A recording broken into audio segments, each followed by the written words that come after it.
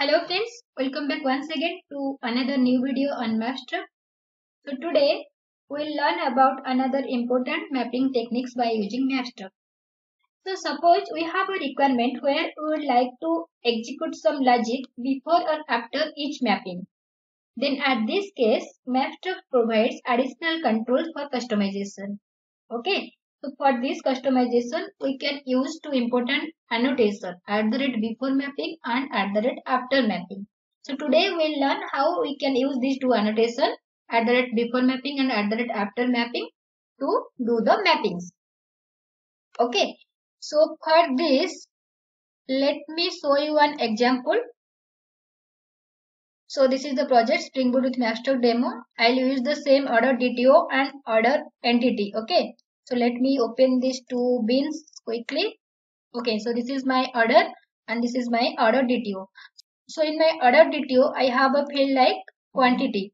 Similarly, in my order entity also, I have added the same quantity field.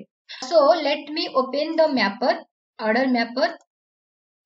Which is responsible to do the mapping between order to order DTO and order DTO to order. So see here, while we are converting order DTO to order entity. So let's say in this order DTO request object or in this order DTO, that quantity field comes as 0. Okay. If that quantity field comes as 0, then in this order entity also that field set to 0. But I want a validation for this quantity field. I want before executing this two entity method. Okay, I want to set that quantity as 1 if it comes as 0. Okay, in my request object, if that quantity field comes as 0, then I want to set it as 1.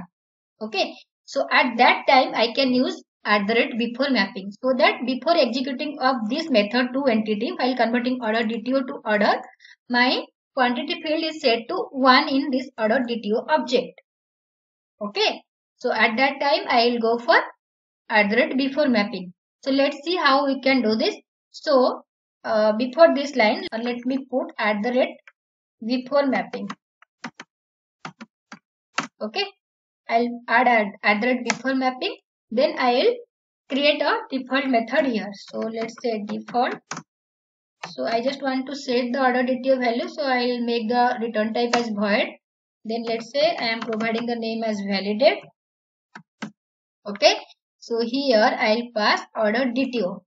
Because my source is order DTO, here I can pass the order DTO directly. So I'll check if order DTO dot get quantity is equal to 0. Okay. If the quantity field comes as 0 in this order DTO field, then I want to set it to 1. Okay. So this is my method. So I can annotate this method as before mapping. So what happens? Before executing this two entity method while converting order DTO to order, this method will be executed. Understood? So if I go to my implementation class for this order mapper IMPL, you can see, let me open my order mapper IMPL. Okay, see here, this is the two entity method. See, first validate method will be executed. Then it will execute the rest of the mapping. Understood? So that is nothing but your @before mapping. So that method, this validate method is invoked right before this two entity method. Okay.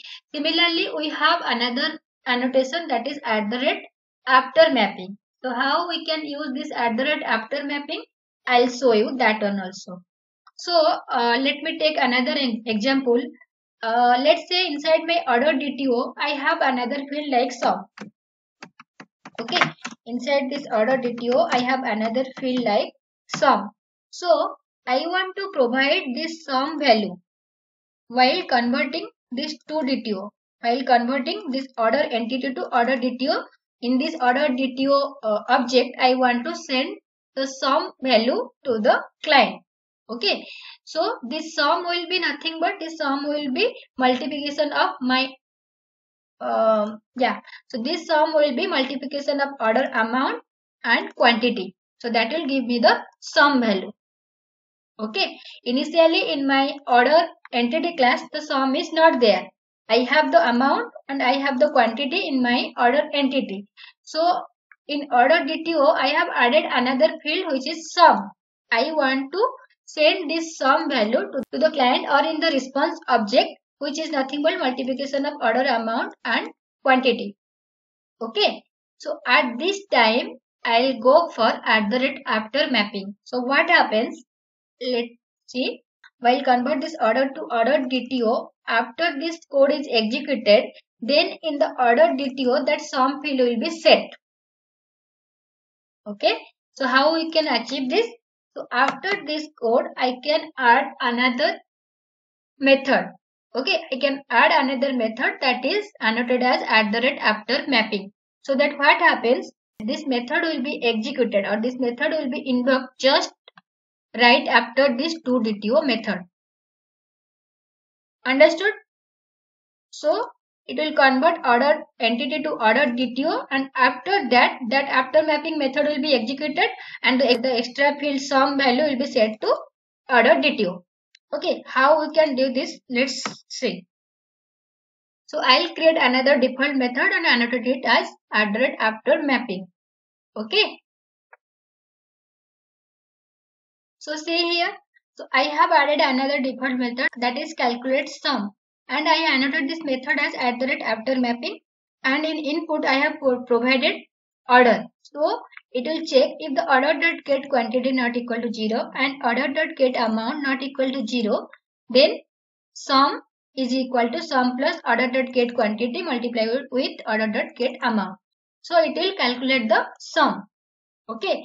Then we need to set this sum to our order DTO. Isn't it? So here we are converting order entity to order DTO. But we have an additional requirement when we want to execute a piece of code after this method to DTO. That's why we created a method and annotated it as after mapping. So now this will set this sum to order DTO. So how we can do this? Simply we can use another annotation inside this method that is nothing but @mapping target. So here we will provide our target. Mapping target is nothing but order DTO. This is our mapping target. Okay, order DTO. Now in DTO I can set this sum value. Order DTO dot set sum. Okay, I can set this sum value. Understood?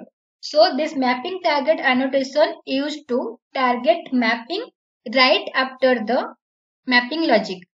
So if I go to order mapper IMPL, you can see here while we are converting order entity to order DTO, first it will execute our mapping technique. Then after mapping logic, our calculate sum method will be executed. Just right after the mapping, this calculate sum will be invoked. Okay. So this is nothing but our after mapping and before mapping. So before mapping will be executed just before our mapping, and after mapping will executed just after the mapping. So I hope you understand what is the difference between the before mapping and after mapping. So let me quickly save this application and run it to check the output whether our before mapping and after mapping is worked successfully or not. Okay, so my application started at 1990. Let me go to the browser and hit that endpoint. So this is my order controller. So this is save order method. So here let me add the description like order, let's say order 50. I am providing any random description. ID is not required here. Order amount, let's say I am providing like 7,000. Order date I am providing 2022 August 10. Okay. Order status, let me put it like delivered. And quantity here. So quantity let me set as 0. Let's see what happens. Okay. And sum, I don't need this sum while converting order DTO to order, because in my order entity or in my database I don't want to save this sum. Okay, I just want to save the order, amount and quantity.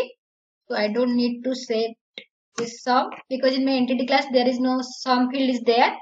Okay, so let me hit execute. So see, our quantity is set to what? 1. Because before mapping we have added, before execution of the mapping logic, we have added if the quantity field coming as 0 in the order DTO, then set it to 1. That's why here quantity is coming as 1. Then if I hit get endpoint order by ID by providing this ID 75, then you can see the after mapping logic will be also executed. We'll get that sum value. So see, order amount, description, order date, order status, quantity 1. So sum is nothing but order amount multiplied with quantity. So it is coming at 7000. Okay, that means our after mapping logic also working fine. Okay, so we have added after mapping annotation, right? So this method calculate sum will be invoked just right after this toDTO method. Understood? And the logic inside will be executed and we'll get the sum value in our order DTO response. Okay, so that is nothing but how we can use before mapping and after mapping.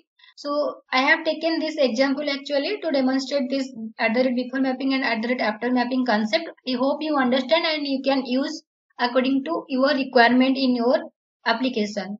Okay, so that's it for today's video guys. See you in my next video. Till then, thanks for watching. Thank you.